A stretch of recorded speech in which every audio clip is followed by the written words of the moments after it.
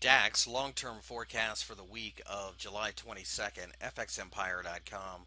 The DAX fell initially during the week, as you can see, getting as low as about 8150, but 8200 euros is an area that appears to be bringing in the buyers, and as a result, we pushed higher to form this hammer.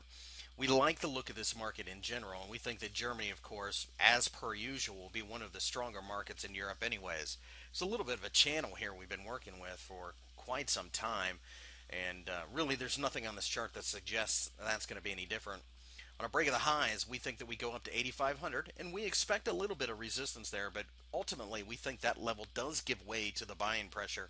If we were to pull back, we would fully expect the 8,000 level to be very supportive. So really selling isn't a thought until we get down to about 7,700 euros, something that does not look likely to happen at least anytime soon.